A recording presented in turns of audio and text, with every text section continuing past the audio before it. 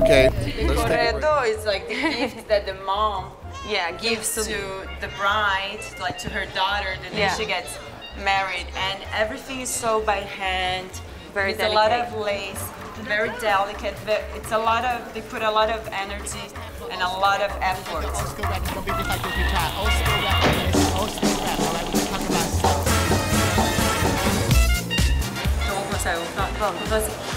So me and Izabel, we're dressing the last look for the collection, and that's the finale for the spring collection. And this collection is all about the Mediterranean. The women, you know, it's like a very like Sophie Loren, which is in the Mediterranean, like the south of Italy, and she's, you know, she wears white, and it's sunny there. It's summertime. She wants to feel feminine, romantic, and just show the curves, I think. Yeah, and also I think what I love the most about Dolce&Gabbana is something traditional. It's something that all the families look forward. It's something that you kind of think about your grandmother putting all your things together. So when we look at this board here, we're getting our inspiration. Like right here, you can see everything is made by hands, right?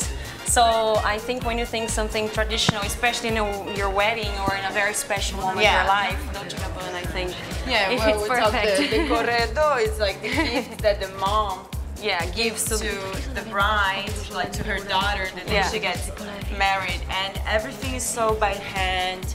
There's a lot of lace, very delicate. It's a lot of, they put a lot of energy and a lot of effort into that fabric. Yeah. And then Dolce&Gabbana got there, cut it, all that fabric, they made into clothes. They made into like beautiful dresses. I think this is special, you know. Sometimes it's not about only having an amazing fabric. Sometimes it's about having a traditional cutting. So if you have a clothes that fits you well, so it makes you feel special. And I love that most of the things are white. So I love I have to say we are from Brazil, so on New Year's Eve we all dress white. So probably we're gonna pick up our outfit today, right? For the next New Year. This is our outfit actually for the summer in Brazil.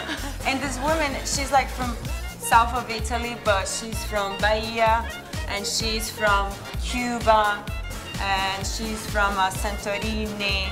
So, you know, it's all about like this sexy, magical woman, just want to be feminine and want to show her curves.